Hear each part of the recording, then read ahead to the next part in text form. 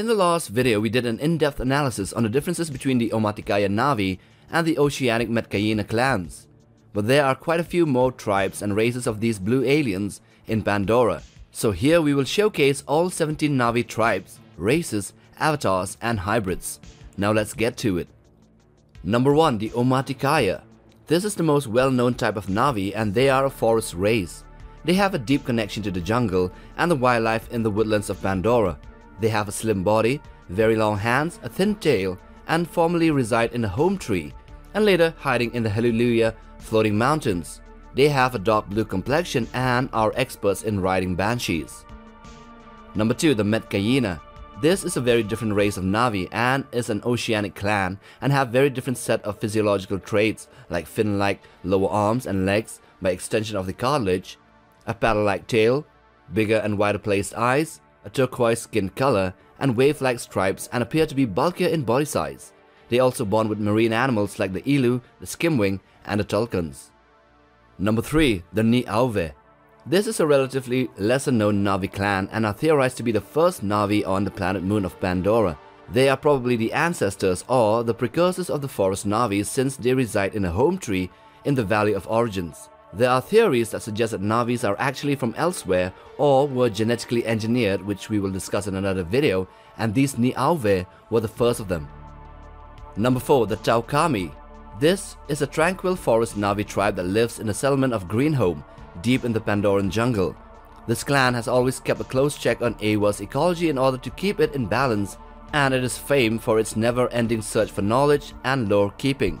Also known as the Sky Seers, they value knowledge, record keeping, chemistry and research, similar to humans. Number 5. The Tayrangi. This was one of the first tribes of Pandora to make contact with humans. They are spiritual but also crafty and extremely lethal in battle. They live in a dozen villages, wear armor and masks, and are well known for their ability to wage war and fight. The Tayrangi travel light-footed and unseen because of their lofty size, sheer strength, acute hearing, and keen eyesight. Number 6. The Olangi. This is a nomadic Navi community that lives by moving around following wildlife throughout its periodic migration patterns. They dwell in the shadow of the huge trees that cover the plains in wicker cottages constructed by long grasses or wood. The clan specializes in cavalry and relies on dire horses during battle, fighting to prevent the advance of RDA armed suits and infantry forces during the battle in the first movie.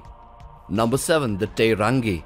Also known as the Ikran people of the Eastern Sea, they are a coastal Navi tribe noted for their banshee riding prowess, comparable to their northern sister clan, the Kekukan.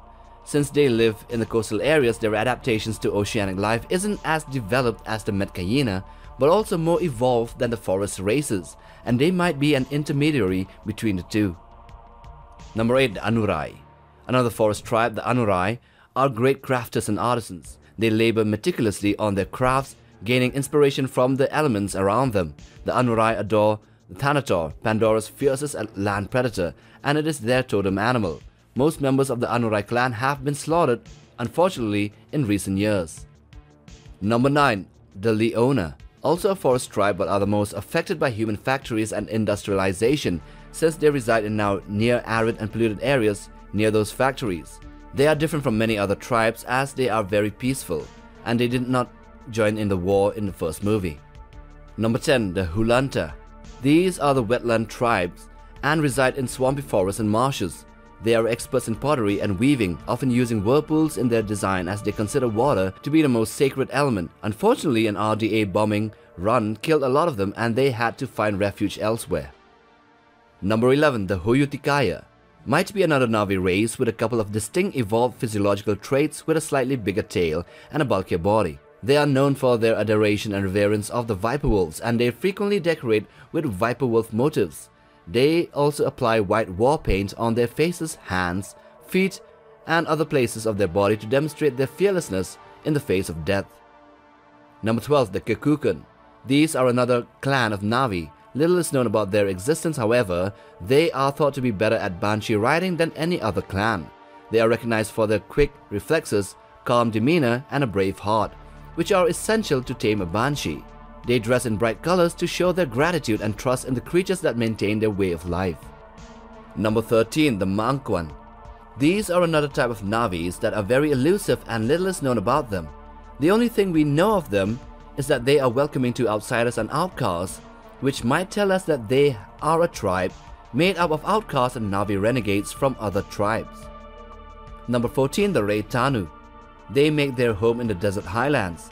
Because the biodiversity in their environment is low, they have evolved to more primitive agriculture and grazing rather than hunting.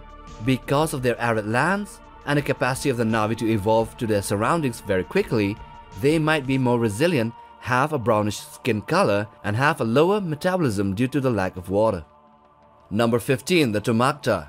This clan of Navi is a clan that is known for their love and respect for banshees. They are also very close to the forest clans in physiology and might be a close relative to the Kekukan clan, since they often decorate their streamers with iconography of the banshees.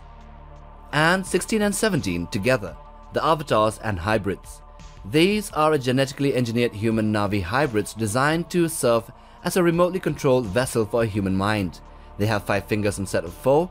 The avatars tend to have a more pronounced nose while the Navi have a flat cat-like snout.